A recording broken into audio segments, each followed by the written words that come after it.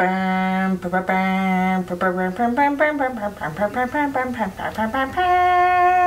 you ever gotten into the mood to make 3 candle kits at once late at night with really good hair and makeup? That's strange. Me too! This is a very spur of the moment video. I wanted to do something fun. I wanted to do something with smells, and I wanted to do things with adorable labels and jars. And guess what? Bramble Berry sent me 2, count 'em, 2 of their new candle kits. They've rolled out a brand spanking new candle collection.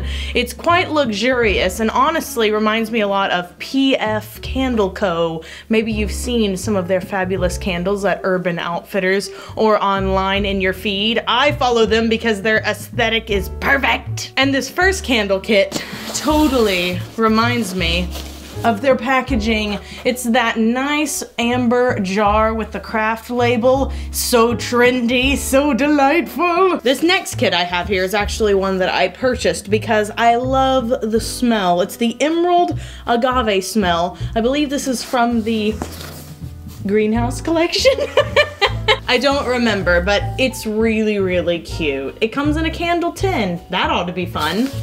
And finally, we have a wax I've never worked with before.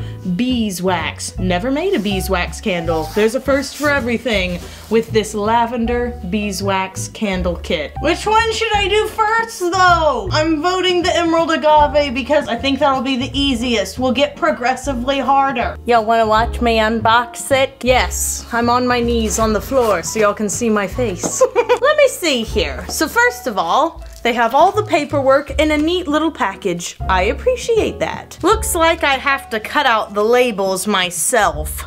I don't appreciate that. They have a postcard in here that tells you everything that should be in the kit with some more inspirational projects on the back. I appreciate that. They also have a very comprehensive recipe sheet, complete with not only detailed instructions, but a helpful tips section. I appreciate this as well. Ooh, what a cute little baby jaw. How many of these do I get? 2, 3, 4, 5, 6, 7, 8. Well, they just keep coming, don't they? 9, 10. 10 baby jars and individual wrappers. Now, I don't think it is necessary to wrap each individual jar in single-use plastic. We could improve here. The whole reason I bought the kit. The Emerald Agave Fragrance Oil. One moment. Oh, you didn't think I was gonna answer it. No, I'm just silencing my phone.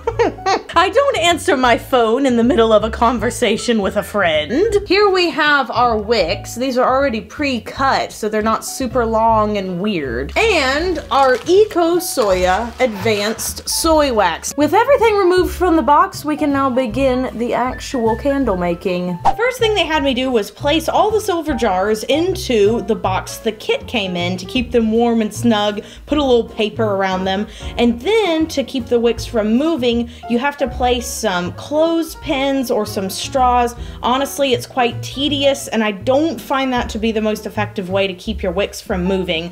The best thing to do is to use a wick sticker. They look like little round circles. You simply place your wick in the middle of one and then place the little sticker part into the middle of your jar. It won't move, it stays straight, and it eliminates the possibility that wick will just get up and float off the bottom. After that, I dumped all of my soy wax into this white pitcher and heated it up in the microwave on 30-second bursts until it was completely melted. It took about 5 minutes to melt the wax in the microwave, and the kit said that once it was between 130 to 145 degrees, I could add the entire bottle of fragrance oil. I mixed that in for 1 to 2 minutes, and then once the wax was at 130 to 135 degrees Fahrenheit, it was time to pour into our little candle tins. I had to pour some of my wax out from the white pitcher into this clear pitcher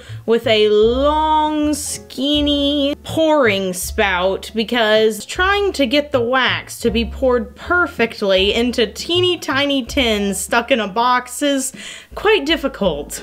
With all of the candles poured, I closed the lid of the box, gave it a kiss goodnight, patted its wee head, and placed it on the counter overnight. Now I've got to admit, that first candle kit, pretty freaking easy to do. One type of wax, one bottle of fragrance oil, no measuring anything, one pour, easy. Will this second kit, the Serenity candle kit, be just as easy? We'll have to see. Let's unbox it. Okay, what we got in here? Okay, cool. So once again, all of our papers are in one tidy little package. I appreciate that. And once again, I have to cut out my own labels. I don't appreciate that one as much. Ooh, bendy craftin' stuffin'. Ah yes, our fragrance oil bottle.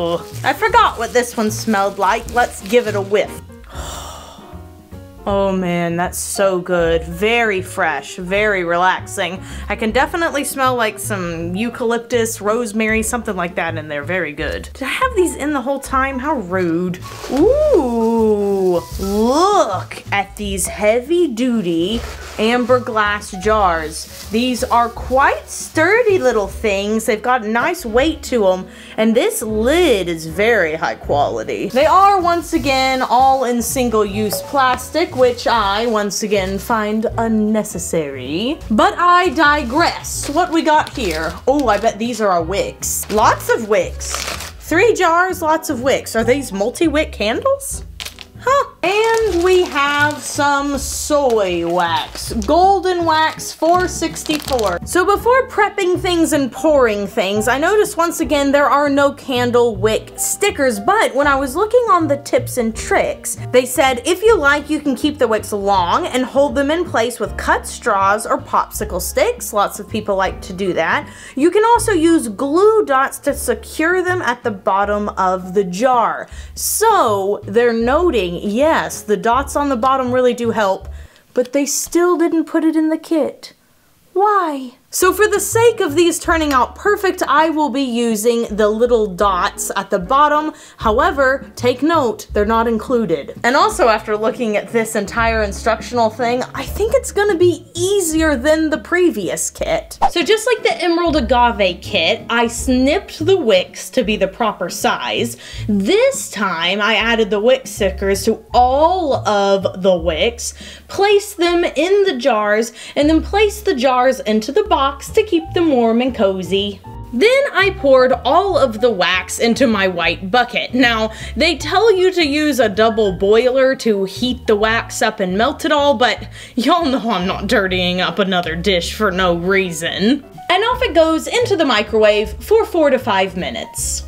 When the wax was between 175 to 185 degrees, so quite a bit hotter than the last kit, it was time to pour in 1.3 ounces of fragrance oil. So with this kit, you don't just get to dump in the whole bottle, you actually have to have a scale and pour it in. You get 1.3 ounces of fragrance oil in there, and then you mix it up with your spatula for 1 to 2 minutes until it's fully incorporated, and then you have to wait for it to get to 140 degrees, so you have to wait for it to drop 40 degrees. After what seemed like an eternity, the wax was finally at 140 degrees. I am able to do this using my white pitcher because these jars have really wide mouths, which I appreciate. Also, this fragrance is positively captivating. And now that I've poured, I can see that these little wicks do need a bit of help. I'm going to clip them right into place. And for the second time that night, I shut the box lid, patted its little head, gave it a squeeze, and placed it onto the counter to sit overnight. Now I'm shook, but that second kit was even easier than the first one, and I have a little bit of fragrance oil and a few wicks left in case I want to do another project. So how will this third and final kit hold up? I don't know, we'll have to see. I've heard that beeswax is tricky to work with because it's so hard and a little difficult to melt, but who knows, maybe I've heard wrong. Oh yes, once again, all of our paperwork is in this lovely packet, which I do appreciate.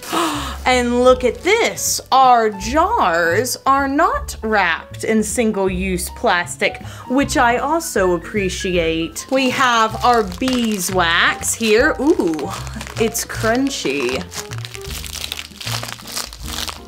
What fragrance oil did they put in here? Ooh, it's an essential oil. Lavender 4042. And you know what? I bet mixed with the beeswax, it has a bit of a lavender honey smell. And because it's a 100% beeswax with only essential oil for fragrance, this is an all-natural candle. I'm looking at the instructions here, and it seems that it's basically the same as the other two kits, so I won't bore you with the prep and the wick cutting and setting up. You guys have seen all that already. The one thing I am going to do different is I will be heating up this wax on a stove top because I know it's going to take forever to melt. I am also going to be adding some wick tabs on the bottom because, again, Bramble Berry didn't include them, but I know it is going to center the wick properly and keep it from swimming away. So let's make these all-natural beeswax candles. So just like I thought, this candle kit was pretty similar to the other two. Some things of note, the pitcher I was heating the wax in was clearly uneven because it kept doing this. What is wrong with you?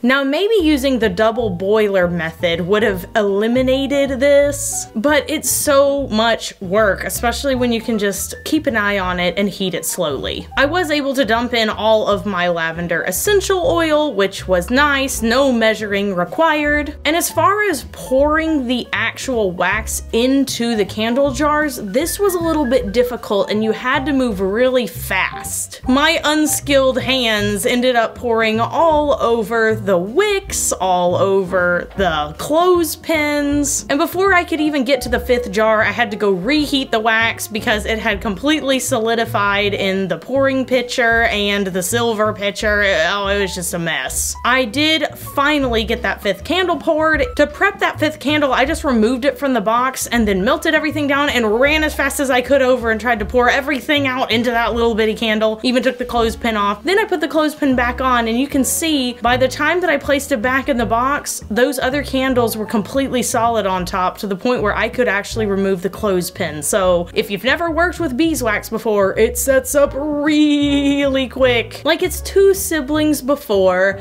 I closed the box, read its favorite bedtime story, its origin story, gave its little head a pat, and set it on the counter with the other two. And now I have 3 candle boxes that will wait for me overnight. I have a lot of labels to cut out, and I'm just about ready to wrap up my night, and I'll come back in the morning to take all the candles out of the boxes, put their little labels on, and then we'll wrap up the video with our final thoughts, conclusions, and price breakdowns. But until then, I have to go to bed, so I'll see y'all later. It is the next day, and I have unboxed all of our wee candles. They sure are looking cute. And at this point, there isn't a lot left to do to them. The only thing I really have to do is remove all the clothespins, trim the wicks down to 1/4 of an inch, and put on the labels. Cutting out these round emerald agave candle stickers is by far the most tedious, but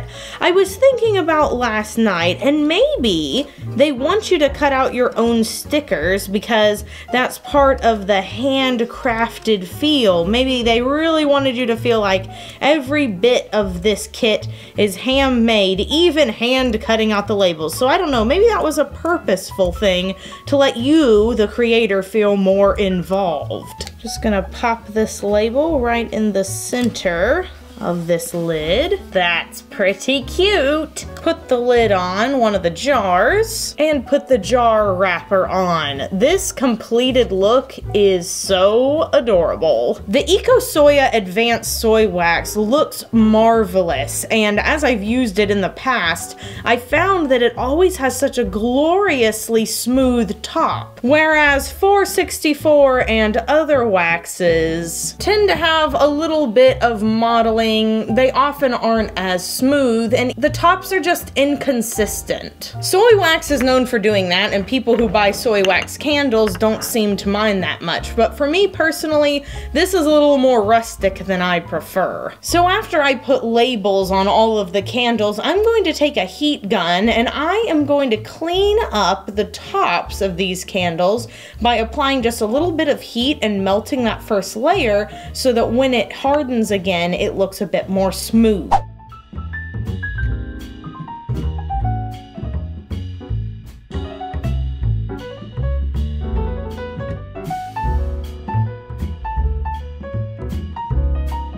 So let's talk about what we loved and what we think could be improved. First of all, the packaging for all three candles is superb. I love the different graphics on these bands. I love how simple and legible the labels are. And I love that it's on trend. These don't look like a candle you would find in your grandmother's house. They look hip. They look young. I love the clear, easy instructions. I love that it's all bundled together in a very giftable box so you could give it to a friend if you wanted. And I especially love the fragrances in all three candles. So as far as improvements go, they should definitely include wick stickers. That's a very cheap thing to throw in a box, and it's so helpful to makers. And if they really wanted to up the game, we could add clothespins. These are very inexpensive, but they make a world of difference. I also don't love that these jars came in single-use plastics. It just seems unnecessary. Those are really the only three complaints I have for these kits. So let's talk about the price. All of these kits ship free in the United States, which is an added bonus, so whatever price you're seeing on the website is the only price you'll pay. The Emerald Agave Soy Wax Candle Kit is by far the best deal. If you broke it down per candle, the Emerald Agave candles would be $4.34 a piece,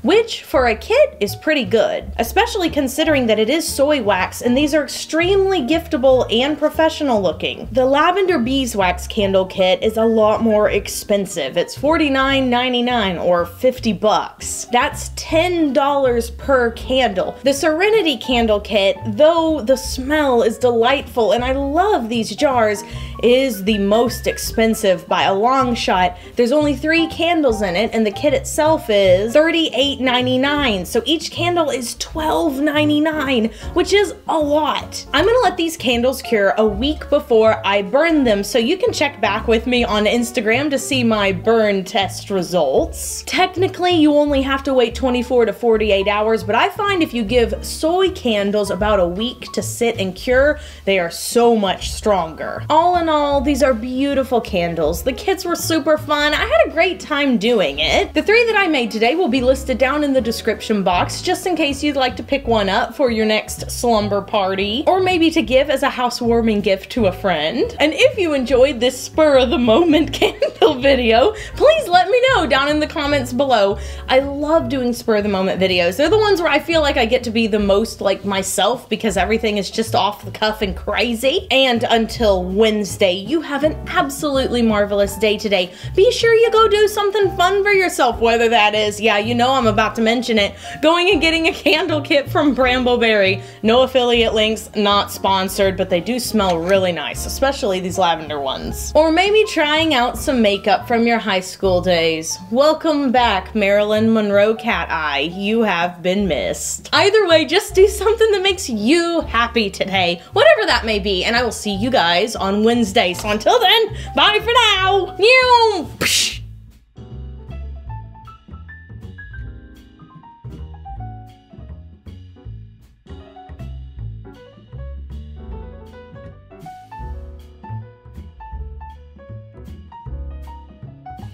If you like to sniff candles, put "I smell candles" down in caps below.